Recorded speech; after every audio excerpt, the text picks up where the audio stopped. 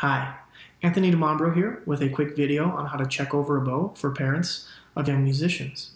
So I always encourage my customers to carefully check over their bow when it's being dropped off or picked up after service. And most of the time it's the player, but often enough I do get parents in the shop that are, doing the dropping off or picking up.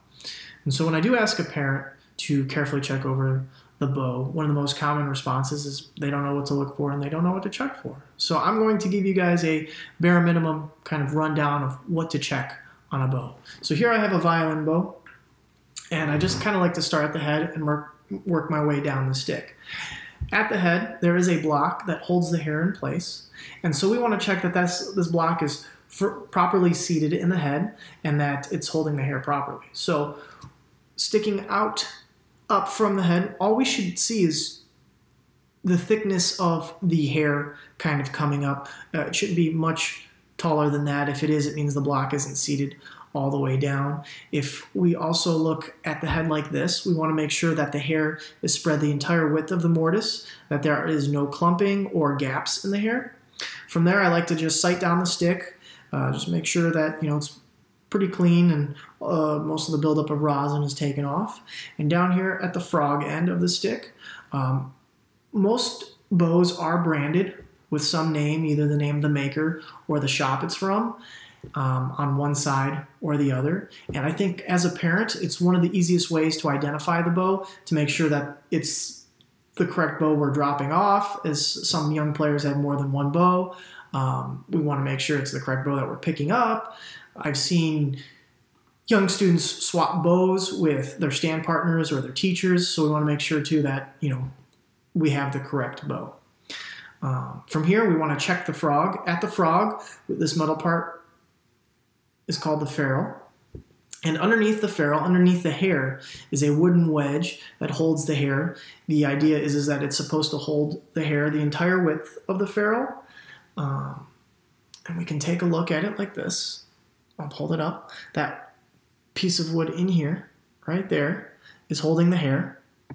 It's important that, like I said, it's holding the hair the entire width of the ferrule and that it's not, protruding out this way. It should be seated pretty much flush with the ferrule.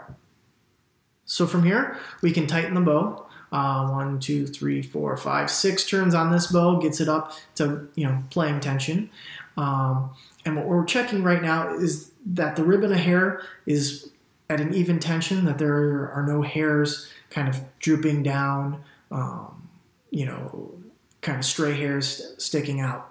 So this bow looks good. And as I tighten and loosen, it should feel smooth. There should be no clicking. It shouldn't be hard to tighten. As you can see, it's really easy for me to tighten, really easy for me to loosen. When the bow is loose all the way, the button is coming out a little bit. That means you can't loosen it anymore. So you can kind of feel it disengage. But when the bow is loose all the way, the frog will be touching the grip on most bows. And with that, when a bow is freshly rehaired, at least here in Michigan, we like the hair just about touching the stick. If there's a little bit of gap, it's okay. On cello bows, most of the time, there's going to be a gap.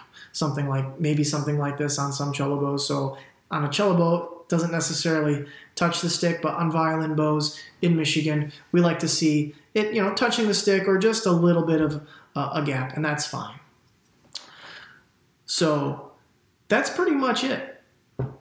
Checking the head, the stick, the brand, the frog, the ferrule, the wedge in the ferrule, and just the tension of the hair, and that it tightens and loosens carefully. So just taking a few moments to check over a bow, I think, is important for our young players to make sure that the bow is in good working condition. It really sets them up for success.